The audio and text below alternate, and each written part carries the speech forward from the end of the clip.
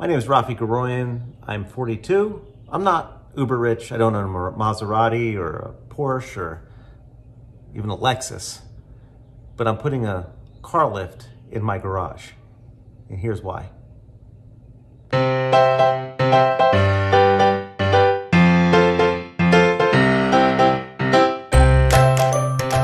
When I was 18 years old in Maryland, I wanted a pretty cool car for myself. Most of my friends were driving Civics or, your average Toyota, maybe a Corolla. But I wanted something unique. And I ended up getting this 1965 Mustang. I bought it for just under $5,000 and got it off a guy at a gas station. Took it to college with me and it's been with me ever since. The Mustang's been great, but when you're in a family of soon-to-be 5 people, you need more than one car, and having 3 can be a problem if one of them always has to stay in the garage and one of them is always going to have to be outside. When we built our garage for our house, we decided to, I'll give my wife credit for this, I didn't think of it, put in a lift door that would accommodate a car lift. So you'll notice that the difference between these 2 doors is pretty obvious. On the right, we have a standard garage door, and on the left, we have a high lift door. And so we decided, you know what? Maybe we'll think about putting a car lift in. It's not the kind of expense that you might think it is, because you usually see car lifts being installed by folks who have Ferraris or some hugely expensive car. But in my case, it's just a $5,000 Mustang. But I want to keep it safe. I want to keep it out of the elements. And most importantly, I want to keep my kids from dinging it up with their bicycles, as you can see here. So we've decided to put a car lift in. Now, initially, we were going to put a 4-post lift in, but we came to the realization as we started plotting out the 4-post on the floor that the likelihood of heads getting banged into posts and clutter around the car post was extremely high with a 4-post lift. Secondly, there was some question as to whether or not we wanted our garage to look like an auto shop as opposed to a garage. So we stumbled on a single-post lift from American Custom Lifts. And while it's much more expensive, almost twice as much as a 4-post lift, it makes a lot of sense for a middle-class family who has kids running around the garage all the time and needs to keep things somewhat organized. And so we decided to go with it. It's going to cost us more, but when we thought about it, given that we wanted a lift, and given who we are and our kids and the need for garage organization, it wasn't that much more expensive than other projects around the house that have similar goals. For example, repaving the driveway was more expensive. Putting up a fence around our house was only slightly less expensive. So it's one of these annual or every other year kind of projects that you budget for and you save up for. And you don't have to be a multimillionaire to do it. So that's what we're doing. We're putting in an American Custom Lift single post for the Mustang.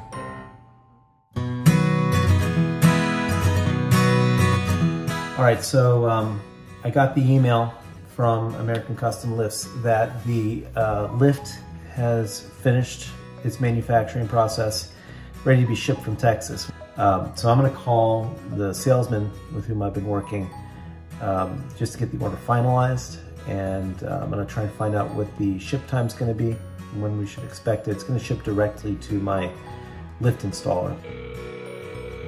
Hope he's not out of lunch. American Custom Lifts, this is Rick. Hey Rick, it's Rafi Garoyan. Oh, how you doing, Ralph? I'm all right. All right. So yeah, I thought maybe it was shipping today. I thought it was sitting on the loading dock. Apparently not. So they've got my money, and so I guess that means now they're gonna button it up. It's not gonna come standard FedEx, minivan style. This is gonna be a loading dock operation kind of thing, and it's gonna ship to my installer. He'll get it off the freight truck.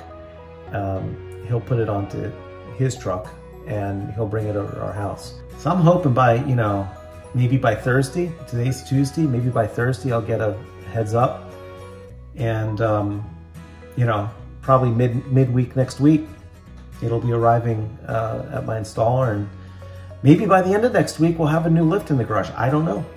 So that's it. Keep you posted.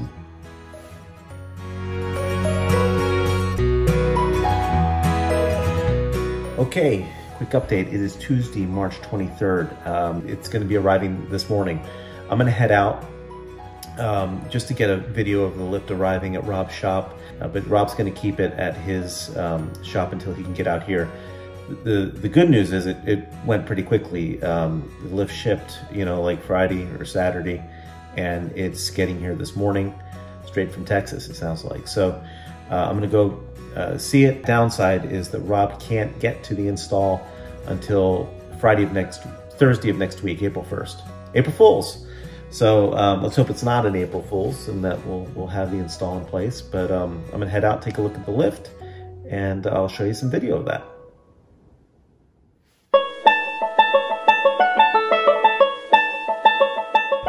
So here we are at Rob's shop, and again, the reason why I did not have this shipped to my house is because I don't have a forklift, and the delivery guy is not responsible for getting it off of this truck.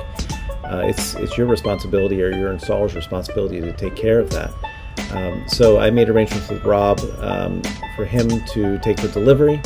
I ended up signing for it, so it was beneficial for me to be there, but most importantly, Rob had the forklift and the warehouse space. So next step is for us to get on the schedule and to get this thing installed as soon as possible. But here it is, safe and sound in Virginia. Okay, I'm back. Really cool. Now it's real. So yeah, I got a big lift waiting to be put in the garage now, and I'm really excited. So yeah, Rob said next Thursday, we're looking at the installation. One thing I did want to make sure, because as I was looking at the shipment, I don't know if you noticed, there's some cardboard boxes with the electronics, which got me to thinking it's got to plug into the wall. And while I have the garage wired for 220, I don't actually have the socket installed in the box. So my question to Rob was, do I need to wire that myself? Like, do I need to head out to Lowe's or Home Depot and get it and wire it? And he said, nah, he thinks we're gonna be able to get it up and running without me needing to do that. And the only thing he wanted to see was a picture of the outlet, which I have just sent to him. So we should be good to go. So it's Wednesday, March 31st, and tomorrow's the install day. What I've got to do now is I've got to prep the area. So everything's going to get off the wall. Yeah, I'm probably going to sweep it out, just get it nice and clean for the installation crew when they come tomorrow.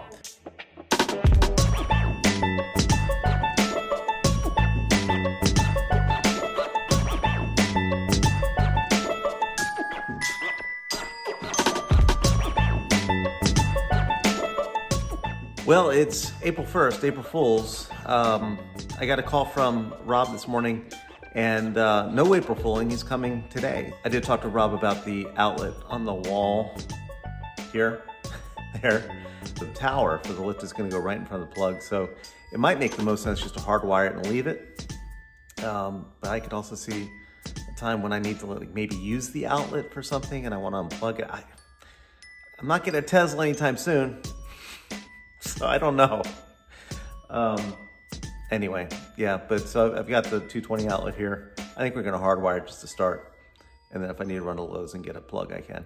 It's gonna be a fun day. So here's Rob delivering the lift.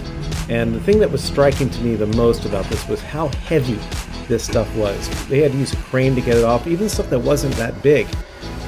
You think maybe two guys could carry it? No, this stuff was just really heavy, and you know, that makes me feel good. I mean, this is stuff that's not going anywhere once it's in place. The bolts are, I mean, this is railroad size kind of stuff, so pretty cool. I'm so glad I had somebody that was experienced doing this work. They did a great job. And just to give you a sense of how the flow went, we're going to do a quick time lapse here, and you can see the progress.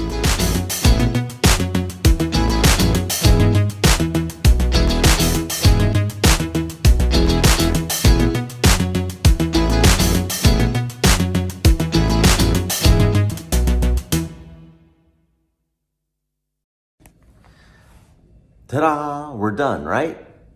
No. Yeah, it looks like we're done, but we're not. So something always goes wrong, right? Things were going along splendidly, really making good progress. As you saw in that time lapse, went together without a hitch. In fact, Andy, one of the two installers, said it was going together a lot easier than he thought it was going to. Prescient words. So when we got to the point where everything was together, it was time to put a load on it and actually, raise the platform so that we could start securing things from the underside of the runways. And so we went to plug it in, and remember I mentioned about the electrical outlet, and I wasn't sure what to do about that. We ended up deciding to go with a plug in an outlet rather than hardwired in. And yeah, plug's hooked up. Well, actually, I pulled this out, but it was hooked up. It was all screwed in. And yeah, no power. None whatsoever. So we ran around the house trying to figure out, what was going on. I'm not an electrician. They weren't electricians.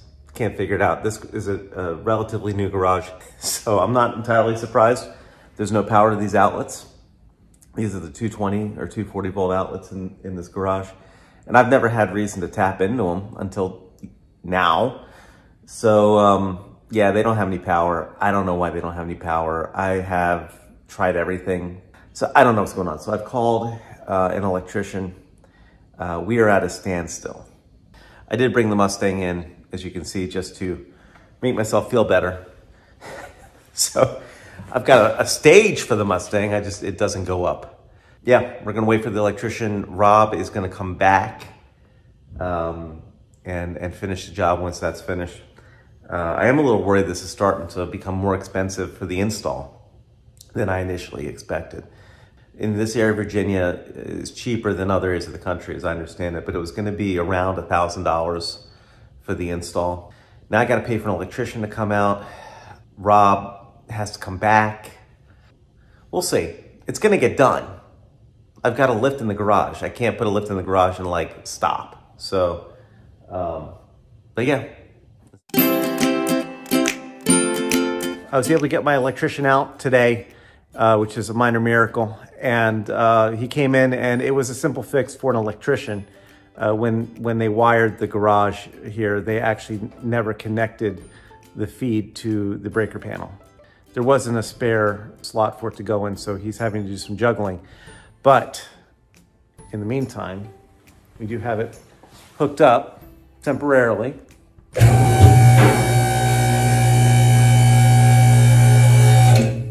So I feel like Dr. Frankenstein. It's alive, but it's cool. So we've got a lift, and it moves. Now I have to wait for the electrician to come back, and I'm checking to see when Rob can come back out. But things are looking up, pun intended. My advice to other folks in my position is, before you get a lift like this, make sure you've got power to the 240 volt. Now I understand that's easier said than done. For some of you, you might have the tools to know if it's got power or not. For others, just preemptively call your electrician. Make sure everything's good to go. You don't want to be caught with a delay, which is going to end up costing you more money, which I suspect is going to cost me a little more money. So learn from my mistake. Call your electrician if you're a homeowner and have never used the outlet before. And since we did have some temporary power and we could get the lift raised, Rob came back that afternoon. To his credit, he came after hours and began wrapping up the lift. So he began attaching the bolts that secure the runways to the forks on the lift. And he even let me lend a hand as best I could. Although there were probably some QA problems that he had to fix. But we got it all done. Everything was tightened down.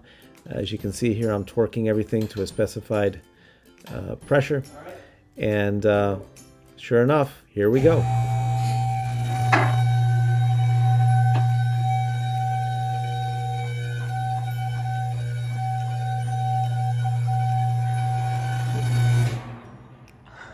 let it down just a little bit, right? Yeah, do. That's it. And success. You know, I started this video with this angle, and now I'm realizing it wasn't a very good angle. Let me move over here. So, success.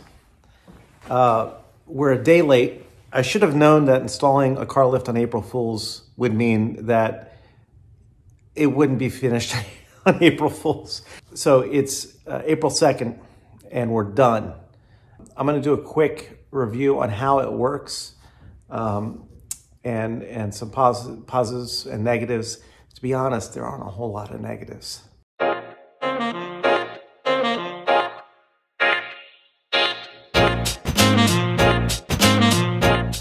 So we've had the lift in place for just about 3 weeks now. It's April 22nd, and we've been using it, and to be honest, we love it. I'm gonna go through a review here in just a minute. But before I get to that, just wanna give you a quick anatomy of the lift. So the model that I got, again, this is an American custom lift. They call this the M1. They make a variety of lifts. Some of them are, single posts like this. Some of them are more conventional 4 posts. They have a whole variety of lifts to choose from, and it comes in 2 different models. You can either get a what they call the 4.5, which is what this is, or you can get the 6.5. The difference is size and height. So part of what you have to think about when you look at these lifts is what you need it to do. What kind of car are you going to lift? How heavy is your car?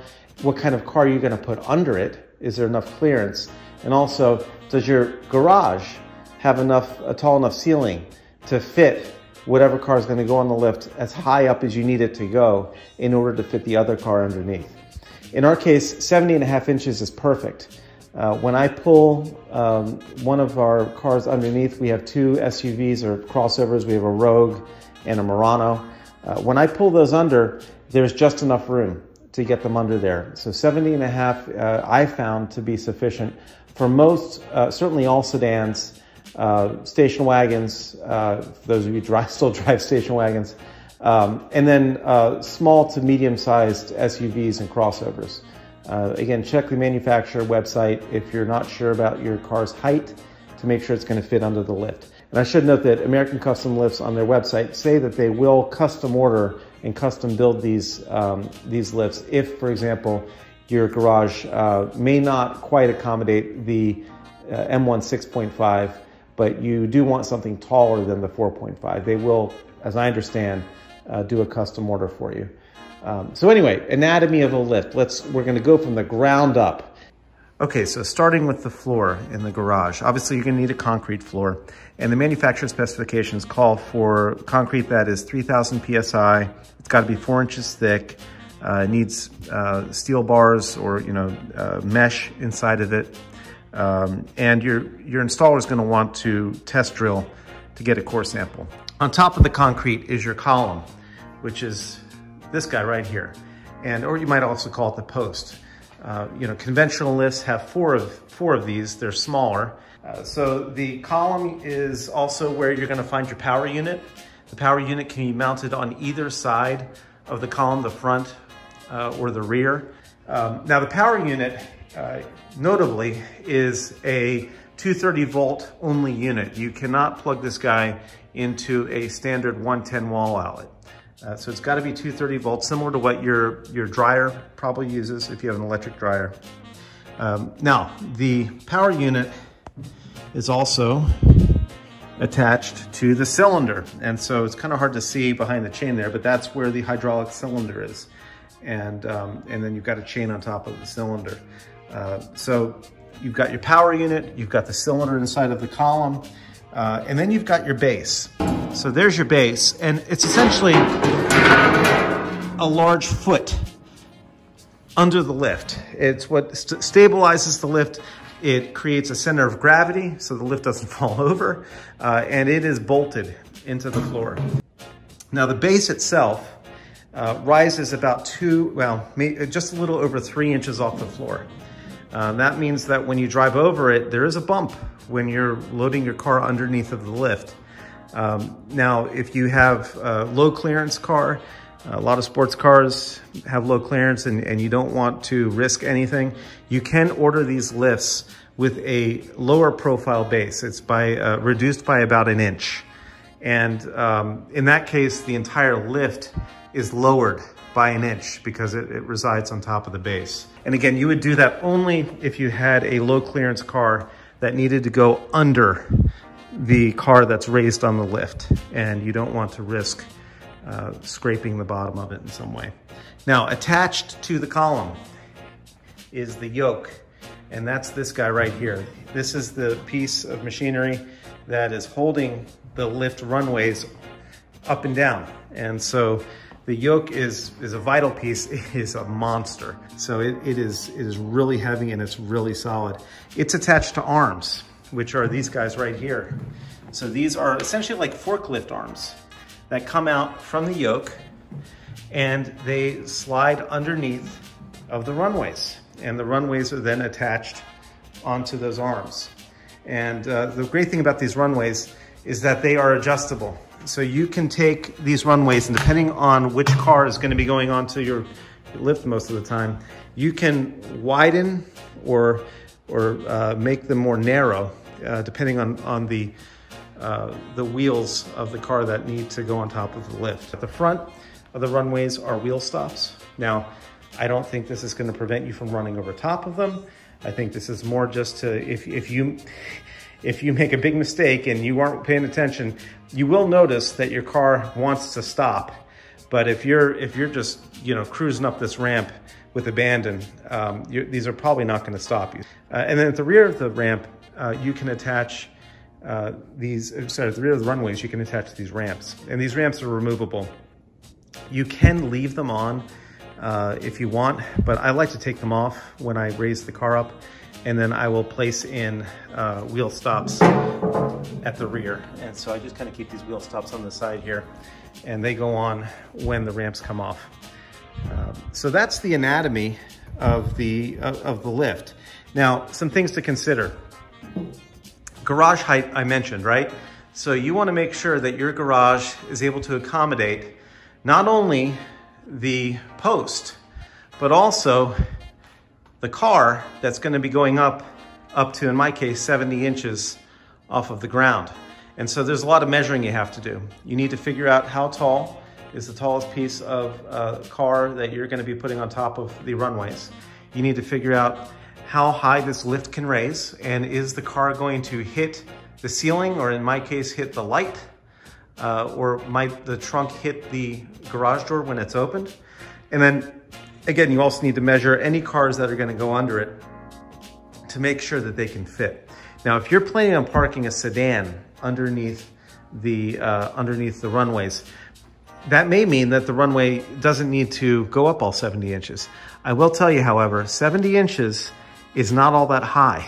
So even in a sedan, if you're not going to raise those runways all the way, because you don't have to in a sedan underneath of it, you're probably going to need to be very careful about hitting your head getting out of the car. I think from an everyday comfort use perspective, raising these runways to 70 inches is ideal. You need a garage that's going to be 11 or 12 feet in terms of clearance. I have an 11.5-foot garage basically here, and it is just good enough to raise 70 inches and get about a 53-inch tall Mustang onto it, and it's a perfect fit. Fits like a glove. All right, so let's talk a little bit about how to actually operate the lift. This is like the fun part, right? So it's actually really simple. Make sure it's plugged into the wall. Make sure you have power to your outlet.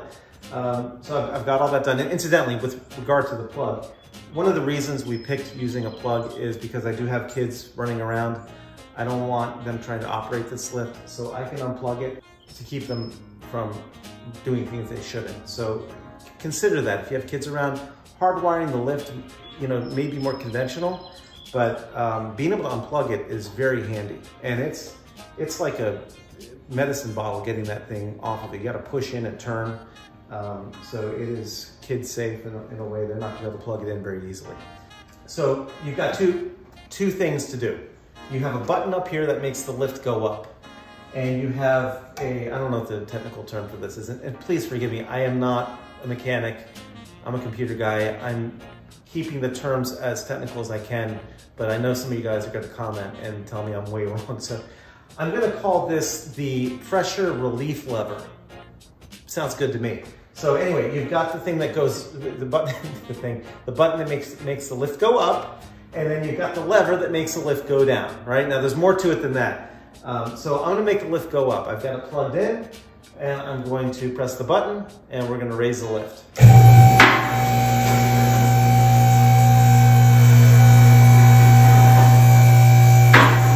Now, hopefully you can hear there's some knocking that's happening. I'm gonna talk about that in a minute. Let me raise the lift a little bit more here.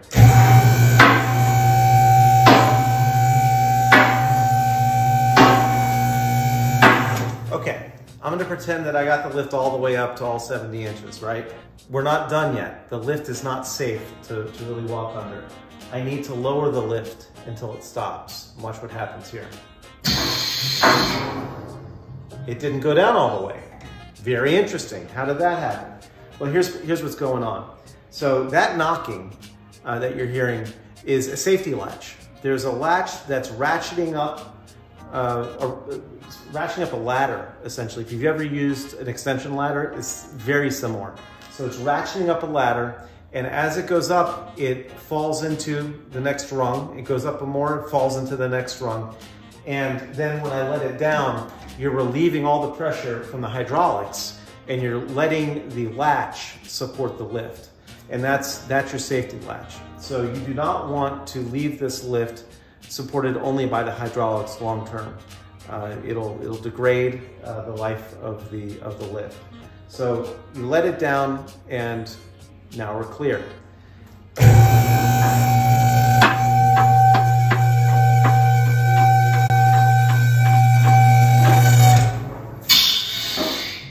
Okay, now that the lift has been raised and I've let it down, it's resting on the safety latch. If you look under here, right here, this is the safety latch cord, and the lift will not go down until you pull that cord and then use the handle to lower it. So if you want to lower the lift, you need to first relieve the pressure off of the safety latch. So I'm gonna raise the lift just a little bit. It's up. And now, if I go back under here, I can pull the cord. The hydraulics are supporting the lift at this point, so it's okay. And now I'm going to relieve the pressure on the hydraulics. I'm gonna push in on this lever, and down it comes. I'm gonna speed it up for you here.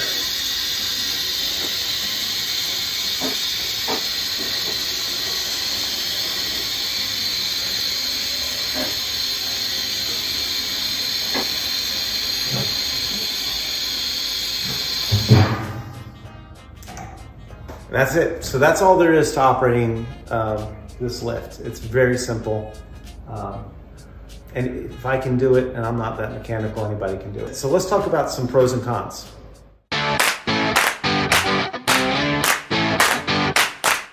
Okay, so the first pro is the footprint. So you've been seeing this blue piece of tape, right? The entire time we've been doing this project. This is the boundary or the footprint of what a 4-post lift would have been. Because initially we were thinking we were going to get a 4-post lift until I discovered that this thing existed. So a 4-post lift, by my estimate, would have saved probably 30 square feet of space in the garage, which may not sound like a whole lot, but it's enough. Might be even more than that. I'll mark in the video what the exact square footage savings was. So in terms of real world use, you're saving a lot of room when the lift is down, having a much larger walkway along the sides and perimeter of the lift. And then when the lift is up, the posts are not going to be in the middle of your garage, which is really nice.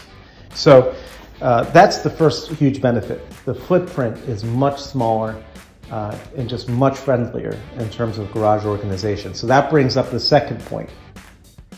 And that second pro is, frankly, just general garage cleanliness. When you don't have a 4-post lift, you don't have posts in the center of your garage floor. And that sort of environment tends to attract a lot of clutter. We're able to keep a lot of things in the center of the garage that we need access to frequently. Having garage cleanliness is important to us, and having a single post lift that stays out of the way is very helpful.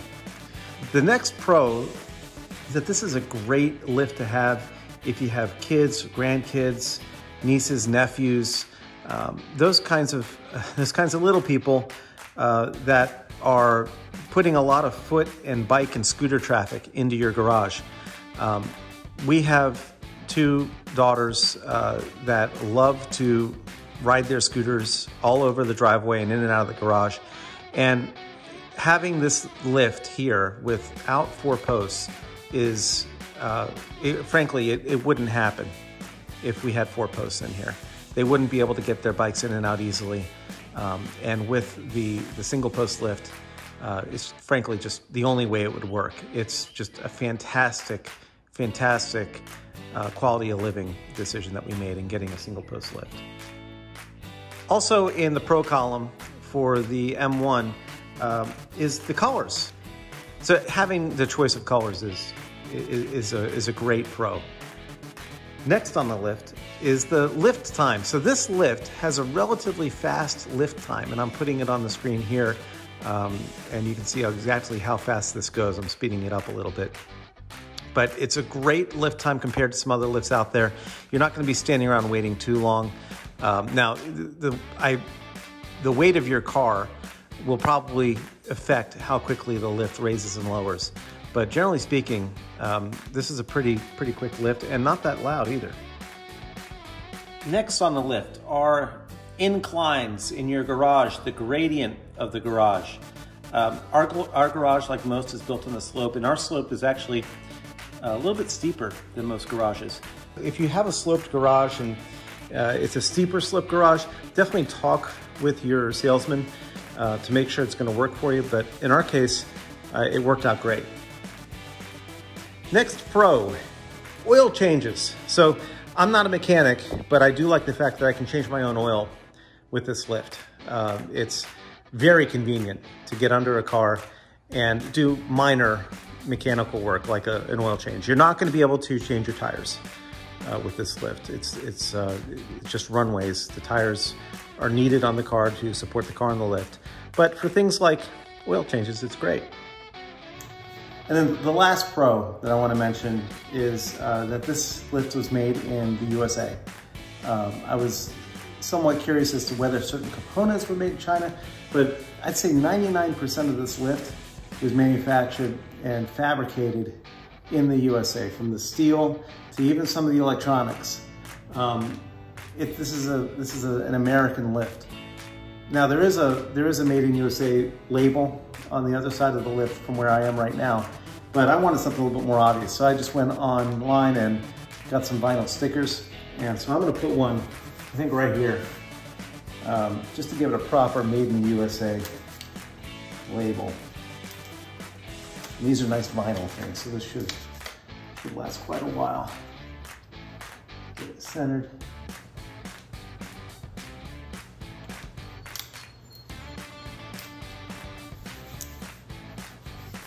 There. Get the bubbles out. Looking good.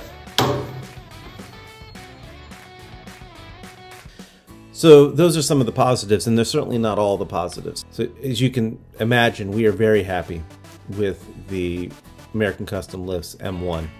It's perfect for us.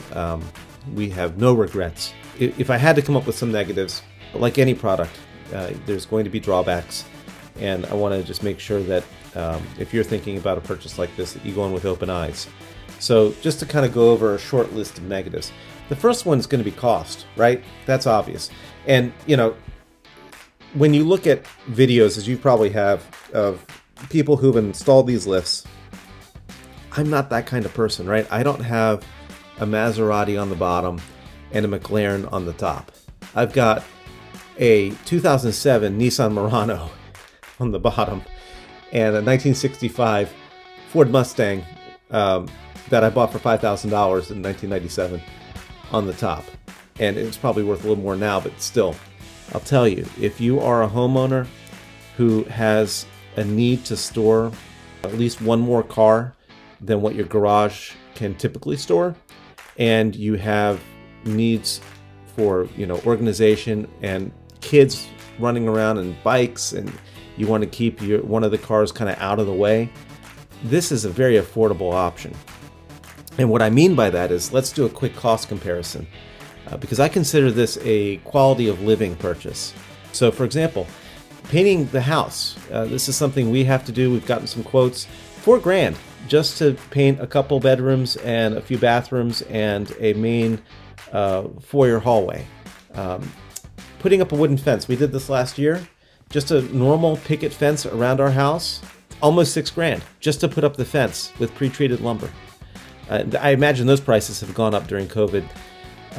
Driveway paving, we did that last year as well. Our driveway was cracked and just had tree roots that had pushed it up. It was just a mess in certain parts, and that cost me $8 grand. $8 grand to do that driveway. And then a new deck, or in our case, it's going to be rebuilding our deck. Gotten quotes on that. We're looking at about 12 grand for that. And then lastly, something that is not on the horizon for us in the immediate future, but one day we'd like to do it, in-ground pool. I've spoken with neighbors who have done it. I had one neighbor who spent upwards of 50 grand on their in-ground pool, which I'm sure had all kinds of water features that, you know, were nice to have, like waterfalls and things. But I'm figuring minimum to do a decent in-ground pool, you're looking at 20 grand. And again, these are prices in Central Virginia. I know that if you go elsewhere in the country, this stuff seems like a bargain to you. So let's take a look at the cost breakdown for the M1. Now, this is not the cheapest lift. You can get a cheap lift, you know, shipped to you and installed for between 5 and 6 grand. But again, as I've articulated, we didn't want that for a number of reasons, not the least of which was our children running around it. So the M1, not the cheapest lift, but let's take a look at how it broke down. So the lift itself came in at $69.95, and I understand that those prices have probably gone up with the cost of steel that's rising in the world right now. So $69.95 is what the lift cost itself. Now you have to pay for shipping on top of that. This lift ships from Texas, and depending on where you are, you're going to pay more or less. I'm in Virginia. It cost me just about $1,000. I was hoping it would be cheaper than that, but it is what it is. You know, this is a freight ship deal. It's not like you're going to ship this thing priority mail. The installation. Now, this is where I was personally budgeting about $1,000, and in retrospect, I should have been wiser about that, because the installer I was using was not that familiar with this lift. He had heard of it, but he'd never installed one before, and that took more time than it would have if this was an experienced installer. So the installation came in about $600 more than what I thought it was going to cost. The electrician, again, not an expense I anticipated. It wasn't a huge expense, but it was not an expense I was personally going to be able to get around, because I'm not an electrician. I would not have been the person to hook up the 230 volt into the breaker panel. It's just not something that I am comfortable doing. In retrospect, if you are somebody who is comfortable with that sort of thing, then you can probably save yourself the electrician money. And if you can find an installer, or if you're comfortable enough in doing the installation by yourself, you can save yourself some money there too, if you can either do it yourself or find an installer who's done it before. So the grand total for the lift was just under $10,000. So now that we have a sense of what it cost me to get my lift built, shipped, and installed completely, let's take a look at how that slots in with the cost comparison. So again, here's the list, and I've created an additional line item right where that M1 is going to fit in. And so that $98.49 fits right in between the driveway paving and a new deck. And I would say that is about right in terms of price, considering what you're getting and how it's benefiting the whole family, considering that it's going to make your life easier, and considering that it's going to keep things looking pretty nice and clean and it's going to protect part of your property, I would say that that would describe both the driveway paving and the new deck, and they're all in the same price range.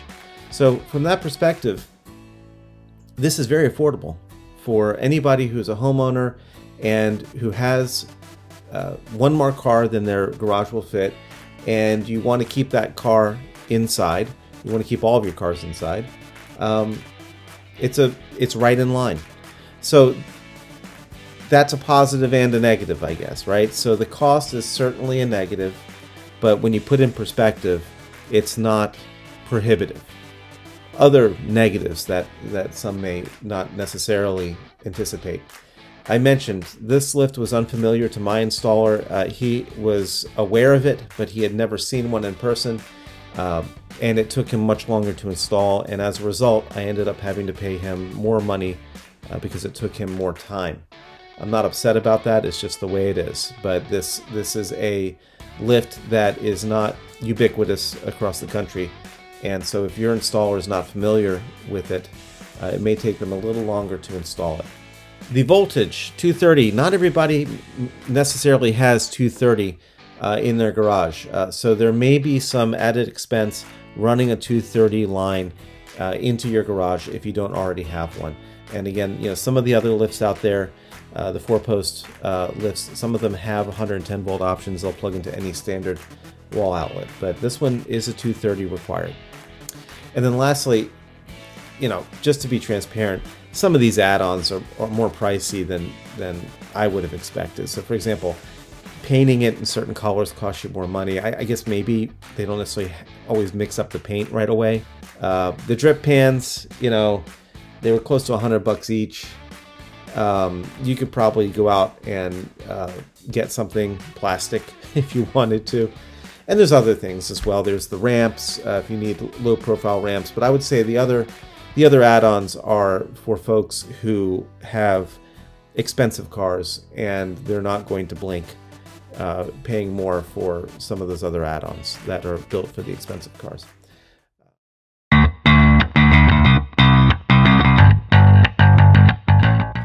So that wraps it up. The M1 is a great lift, and yes, it costs more money than other lifts that are out on the market. But frankly, for what you're getting, it's worth the price. It's something you can budget for like any other household project. You just have to plan ahead for it, and that's what we did. So yeah, I can't be happier with the M1. It's something that we will be using pretty much every week. The quality of build is fantastic. There's obviously very good workmanship that went into this product.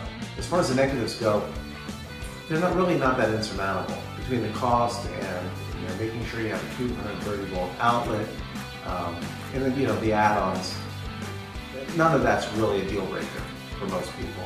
And so really, if you can just see your way to budgeting for something like this, you're not going to regret it. You don't have to be a Maserati though. You don't have to own a McLaren or a Ferrari. You can be somebody that has a 2007 Nissan and an old Mustang. So hope this was helpful. If you've got questions, put them in the comments. I'll try to answer as many as I can. But thanks for watching.